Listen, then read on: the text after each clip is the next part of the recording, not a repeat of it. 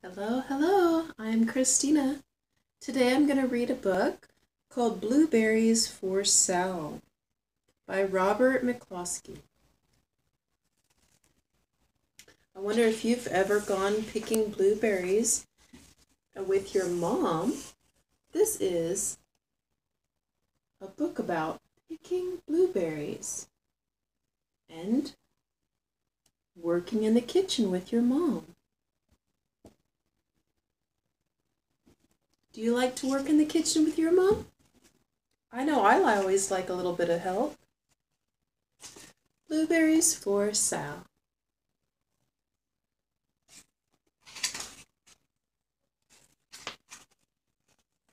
One day, little Sal went with her mom to Blueberry Hill to pick blueberries.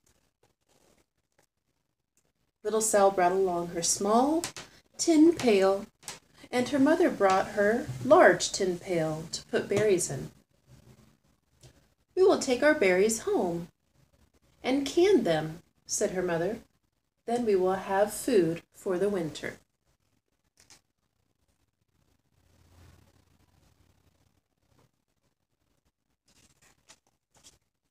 Little Sal picked 3 berries and dropped them in her little tin pail. Ka-plunk, ka-plank, ka-plunk.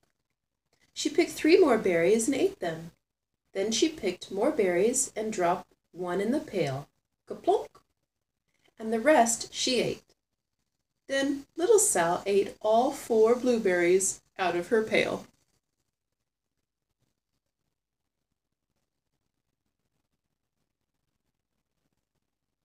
It's hard to save blueberries, especially when they're fresh. Her mother walked slowly through the bushes, picking blueberries as she went and putting them in her pail. Little Sal struggled along behind, picking blueberries and eating every single one.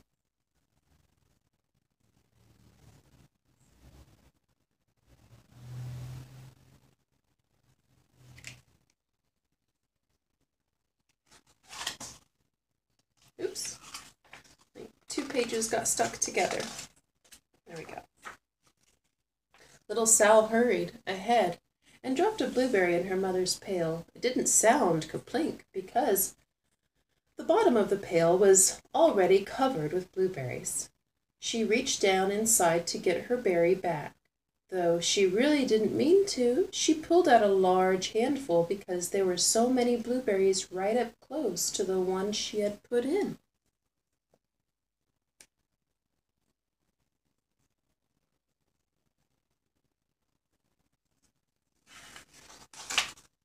Her mother stopped picking and said, "Now, Sal, you run along and pick your own berries. Mother wants to take her berries home and can them for next winter."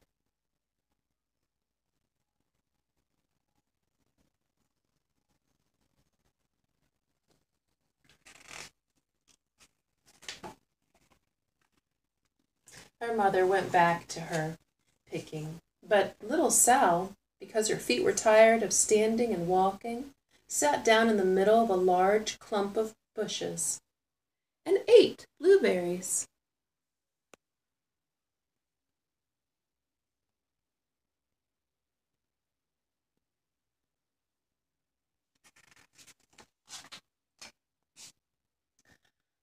On the other side of Blueberry Hill, Little Bear came with his mother to eat blueberries. "Little Bear," she said, "eat lots of berries and grow big and fat. We must store up food for the long, cold winter."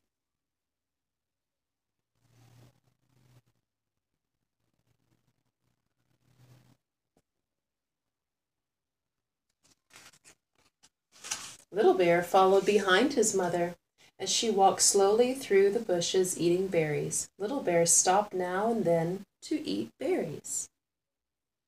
Then he had to hustle along to catch up. Guess he had stopped for a little too long.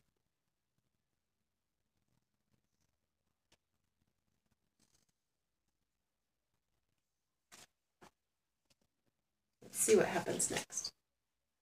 Oh, because his feet were tired, just like little Sal's, Because his feet were tired of hustling, he picked out a large clump of bushes and sat down right in the middle and ate blueberries.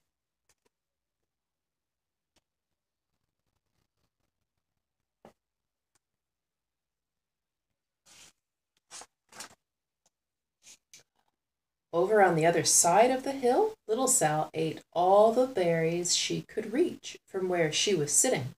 Then she started out to find her mother.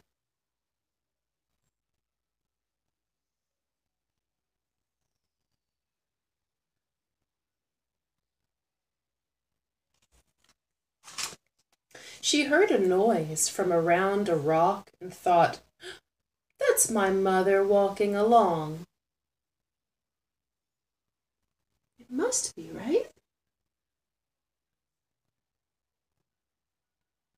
Well, I don't see her mother. We'll keep reading and find out. Oh, it was just a mother crow and her children. They were stopped eating berries and flew away, saying, "Caw, caw, caw." Then she heard another noise in the bushes and thought, "Oh, that is surely my mother, and I will go to that way."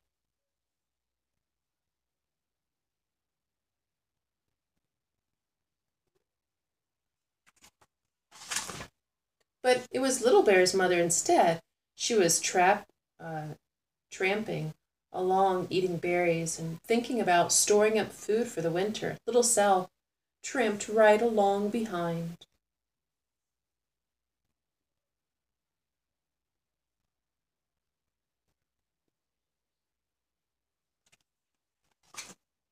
By this time, Little Bear had eaten all the berries he could reach, without moving from his clump of bushes.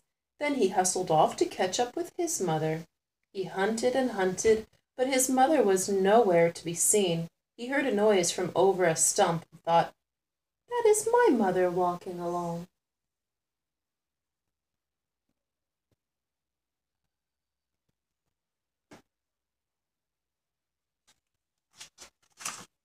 But it was a mother partridge and her children. They stopped eating berries and hurried away. Then he heard a noise in the bushes and thought, "That is surely my mother.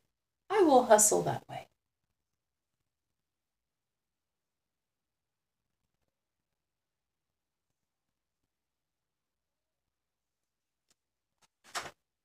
But it was little Sal's mother instead. She was walking along, picking berries and thinking about canning them for next winter. Little Bear hustled right along behind.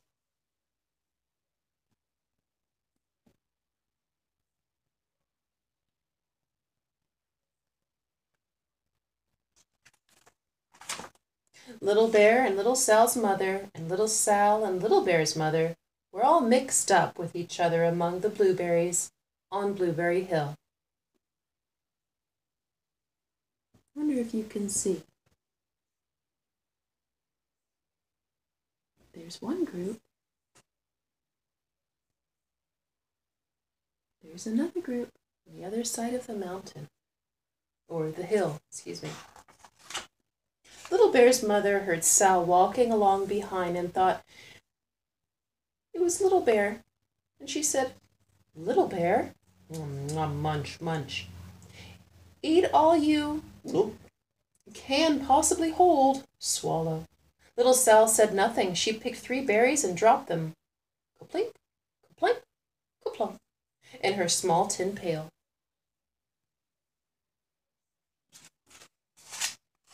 Little Bear's mother turned around to see what on earth could make a noise like kaplunk. "Goof!" she cried, choking on a mouthful of berries. "This is not my child. Where is Little Bear?" She took one good look and backed away. She was old enough to be shy of people, even a very small person like little Sal. Then she turned around and walked off very fast to hunt for Little Bear. I want to show you the look on the bear's face. Oh no.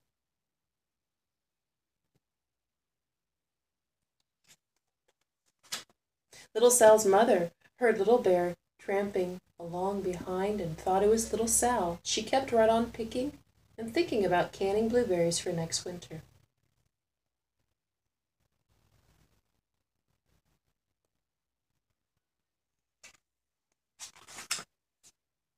Little Bear padded up and peeked into her pail.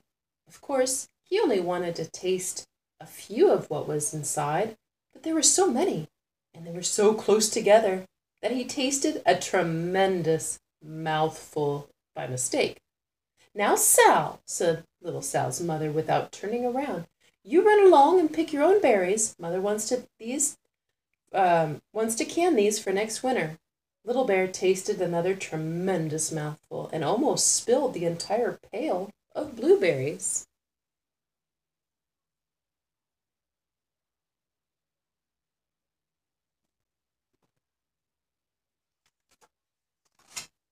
Little Sal's mother turned around and gasped, "My goodness, you are not little Sal.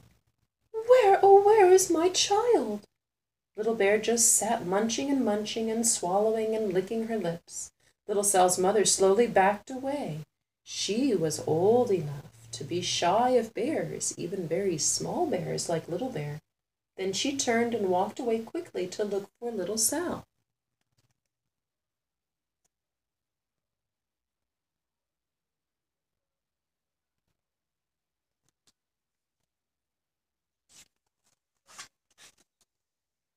She hadn't gone very far before she heard a kaplink, kaplink, kaplunk. She knew just what made that kind of noise. Do you remember what makes that noise? It's the blueberries hitting little Sal's pail. Little Bear's mother had not hunted very long before she heard a hustling sound that stopped now and then to munch and swallow. She knew just what made that kind of noise.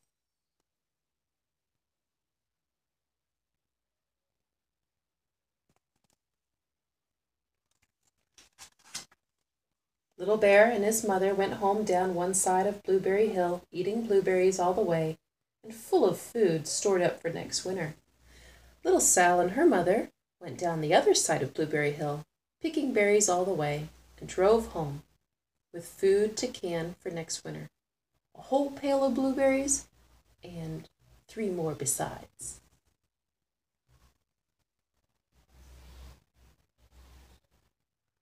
You can see Mama Bear, Baby Bear there, Little Bear.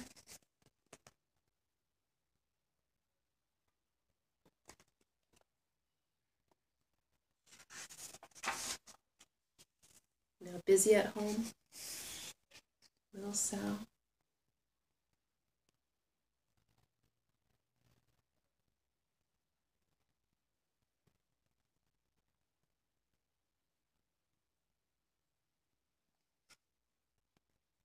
The end. Blueberries for Sal.